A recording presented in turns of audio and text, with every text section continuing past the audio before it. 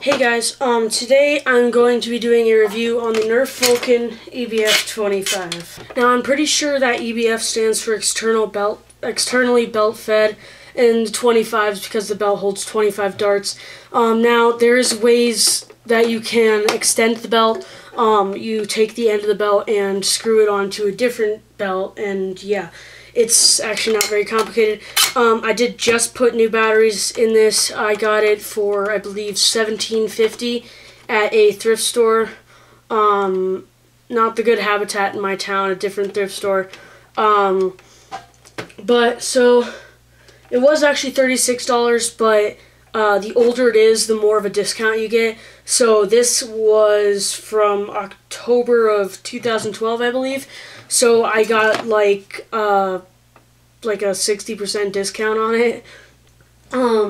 So it doesn't have the stand and it does not have the cover on the on-off switch. However, it still works perfectly. It's got some scuffs here and there. I had to undo the sight on the top, which you can see here. It was stuck like underneath the plastic, and so you couldn't get it out. But that is no longer a problem. And yeah, you can look down the sight. Belt is all perfect. I'll turn it on and do a firing test real quick. It's hard to hold in my little desk chair. There's a grip, so I'm going to hold it from the grip because it's easier.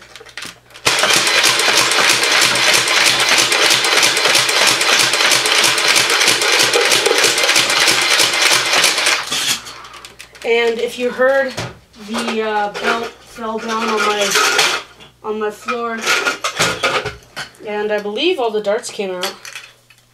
Yep. And here's the belt. The belt's pretty awesome.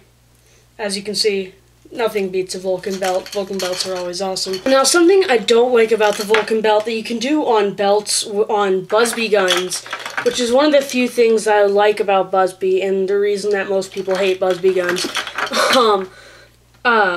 With Busby belts, is what you can do is they actually come apart. So not only can you adjust the size, you can also add another belt on and wear it as a bandolier, which is pretty cool because it's a really great way of storing an extra belt as opposed to just like keeping one in like a cargo pocket or something. Besides that, the only other problem with my Vulcan is that the belt holder box thingamajigger for some reason doesn't stay in very well. I believe it's because the little tab that holds it in, the spring, is just either like not really strong anymore, or maybe that piece of plastic is just worn down over many years of use. Now, I was going to ask the guy at the thrift store if I could check out some of the Vulcans they had in the back room, because you can see the employees only section from the store, and not only did they have a full Vulcan, I'm not sure if it had a belt, but they also had a full Sonic Vulcan. That one did not have a belt, but I still love my Sonic guns. If you don't know, I have a Sonic Praxis, Maverick, and Barrel Break, which are all like some of my favorite guns. Now, at thrift stores, I have seen Vulcans for actually $6 each. However, that time, 2 of them were missing belts, and the other one that had everything was missing the battery pack. If you don't know, the battery pack is sort of like not having darts on a gun that literally needs darts to fire, such as an unmodded Strife. And about a minute ago, I also took it outside. I shot a bunch of different darts. Busby darts actually shoot farther than regular straight lines in this gun, which is because they're micro darts, so they get a little bit better air seal in the barrel. Another thing is that elite darts, although they are elite darts, if you don't know, the darts do have something to do with the performance. They shoot about 40 feet, so there's not that much of a range increase. However, it's still better than 30 feet, because 30 feet is not really far at all, especially compared to the new elite guns. But all in all, I'm really, really happy that I got this gun. I've been looking for Vulcans for a really long time. I've seen them at thrift stores, and they've either just been way too expensive, or they're broken or something.